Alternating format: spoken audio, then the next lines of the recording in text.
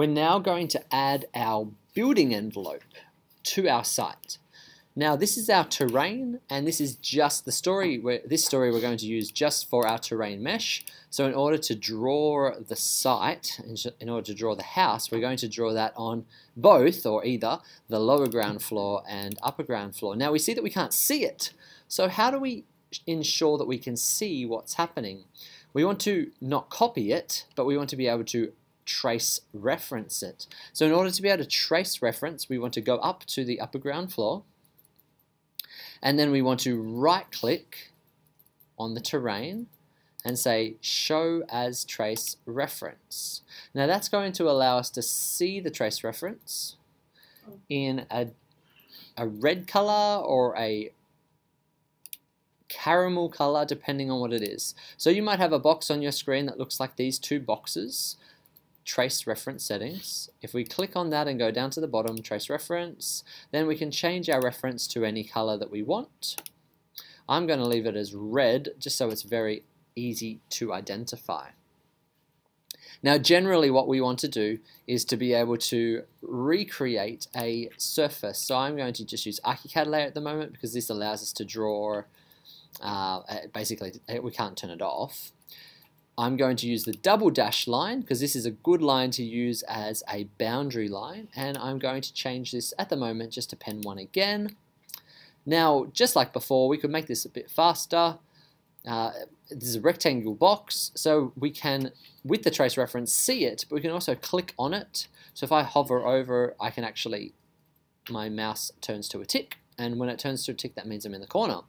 This time I'm going to use the rectangular method just to show you a different way. So we'll click on that top left, wait till it's a tick, left click, and then we'll go down to the bottom right.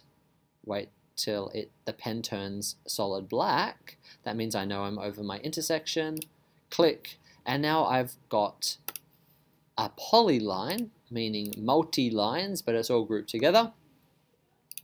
It's all one element, and I can edit it as one element, but that's my boundary as defined from tracing the terrain story. Alright, now we need to set out our building based on our setbacks to this line. Now let's look at some clever ways of doing that. I need to know what my setback requirement is.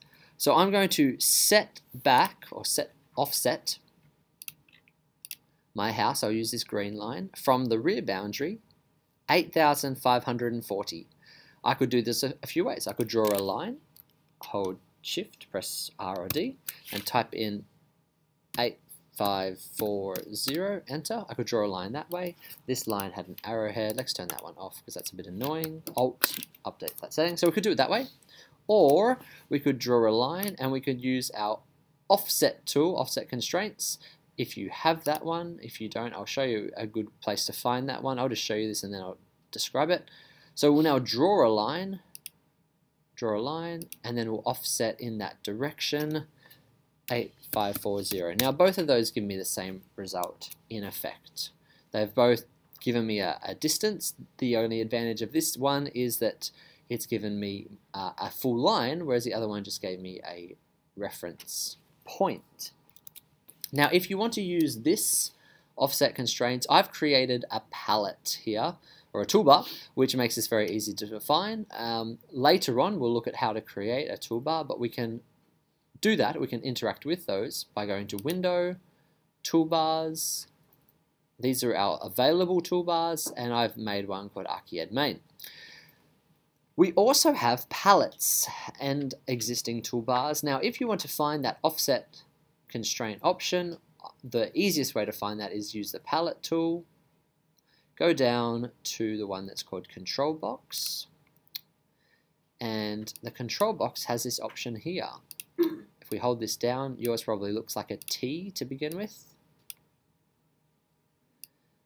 I have to turn that off, it's not letting me do it.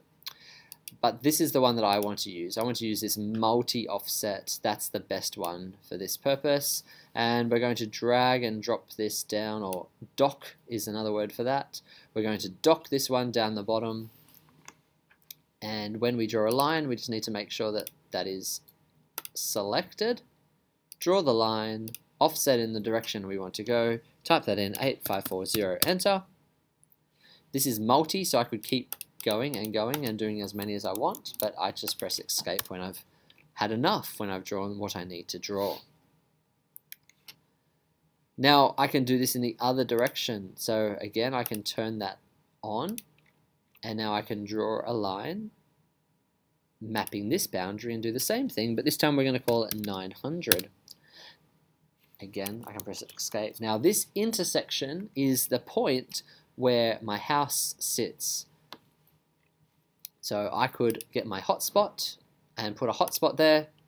Now I don't use hotspots that much, but it's going to be useful in this instance because the reality is those lines aren't supposed to be straight.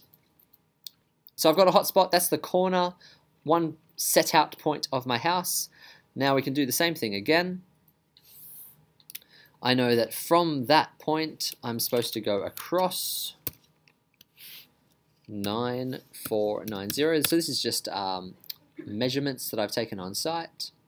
And I know I'm supposed to go up. So in this case I'll draw a different way. Draw up this way. And this point needs to be 1240. So now I've got a line and I've got a distance, but those two aren't actually lining up. Why is that the case? Because I know I want the length of my wall to be 9490, but we can see that the angle of my wall is not going to be straight or flat to my boundary. So how do I do that? So instead of drawing this as a line, if I draw this instead as a circle, let's again change this to ArchiCAD for now, and we might make it green again just to be consistent. If I draw this as a circle, then I could move this line across until it intersects. The other way of saying that, I could draw another line at the required height, offset, 1240, and where this line intersects, that is the wall length of my building. So I can put another hotspot there. So we see that our building isn't straight to our boundary, and I knew that that was going to be the case, but we still wanted to make our life simple by drawing our site on that straight angle rather than on a skewed angle. Everything else we do is now going to be set out based on this line and the fact that this line isn't straight. Now we don't want to draw our house on an angle, so what we're going to do is rotate the entire project, everything we've done to date. How do we do that? Control L. I want to turn on all of my layers. I don't want to be missing any of the information. I want to make sure that my grouping is maybe suspended. It won't make a difference for what we're doing, but if we were stretching, it would. I want to be able to see everything, so I'm going to turn on trace reference, and now I'm going to rotate all of my site information so it's related, so it's relevant to what I'm doing here. So I'm going to use my marquee tool, and when I use my marquee tool, I'm going to use my thick marquee tool. So that's the thick marquee, that's the thin marquee. Thin marquee will only affect one story. The thick marquee will affect every story. So we want to change this to every story, and we're going to rotate this all around so this line is now straight. So to do this, I'll use the rotate tool, but because I've got the marquee, that means it's going to affect every story. Edit, move, rotate, and now I need to do this very carefully.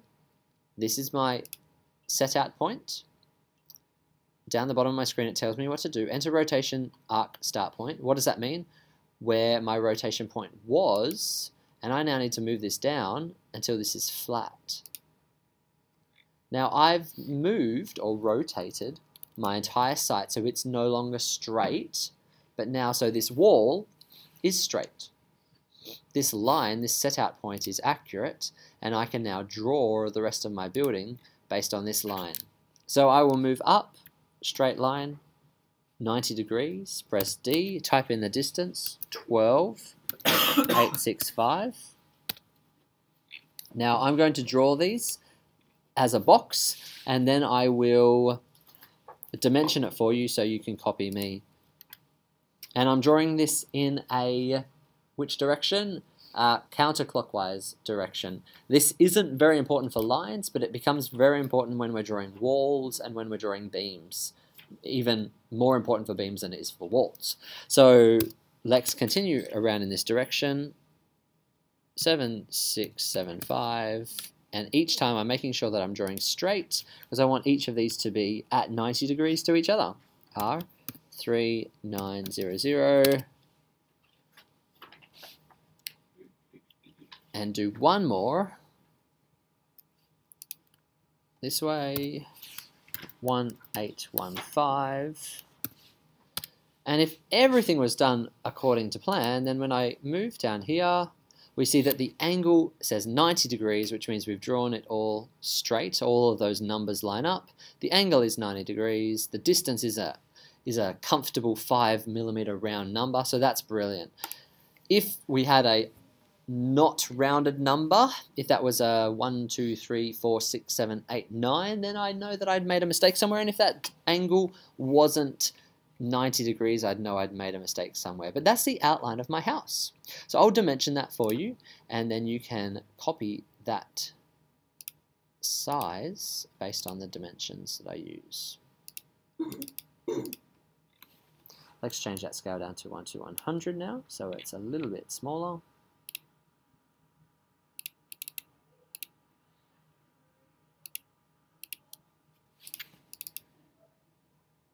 And it's, of course, not absolutely necessary to dimension all 4 sides of these, but it will make it easier for you to read if I do. Now let's finish this off because I maybe jumped between those other parts a bit too fast. So we see that that distance there is 900, and that's how we set it out. So I'll leave this with you. I'll leave this for you to start trying to recreate, and I will help you in order to set that out properly.